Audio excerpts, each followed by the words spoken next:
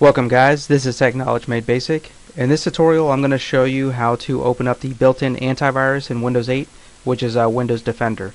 So let's go ahead and take our pointer, and remember we are in the desktop mode under Windows 8, and go all the way to the top right corner of the screen, and let's access the charms. Go do a left click on search, and let's go ahead and scroll over here. And we're going to want to open up Windows Defender. And Windows Defender is going to be under the Windows System list here, under all the programs. So if you look under Windows System and go all the way down here where it says Windows Defender, it's going to be right here. So let's go ahead, and if we do a right click on it, I just want to see what commands it brings up. And you can see here we can run it as administrator, the actual program. We can open up the file location. We have different options down here. Let's just go ahead and do a left click over it to open up the program. And here it is right here. It may look a lot like Windows Security Essentials because that's what it was previously called in other versions of Windows, i.e., Windows 7, Windows Vista. But as you can see now, it is Windows Defender in Windows 8. So you have your tabs up here, different options. You have your home screen, which shows that the real-time protection is on. You have virus and spyware definitions is up to date. So everything looks good. If you click on the update tab, the only option you have under here is to go ahead and update your computer. And as you can see, it was just updated today, or not update your computer, I apologize, update Windows Defender. So there's a big update button. If you go under history, it just shows if you have any quarantine items that you want to get rid of, it's going to be here. And go to view details. As you can see, it's completely empty, but if you had anything in that list, it would just have check boxes you can check, and you can remove from the quarantine. That's after you've done a scan, it's maybe found something on your computer.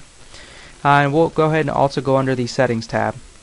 And as you can see, the real-time protection is turned on. So this program is constantly monitoring and watching things on your computer. You may get a pop-up on the bottom right of your computer that says clean your PC if it ever finds something that it thinks it's malicious on your computer.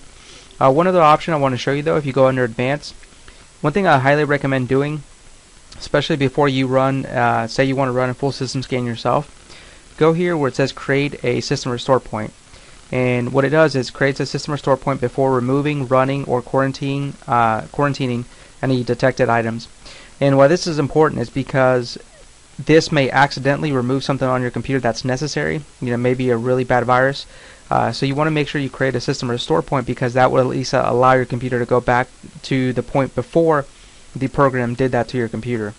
And you have several options that you can boot into before Windows even boots. So you want to make sure you have that option selected. So go ahead and click Save Changes. And let's go ahead and go back home. And as you can see over here, our scan options, we have quick, full, and custom scan. I highly recommend you yourself doing a manual full system scan at least once a week, just to keep your system clean. So you can just choose that option, hit Scan Now, and do it when you're not really using your computer or before you're going to go to bed or something. That way, it doesn't slow anything down that you're doing that day.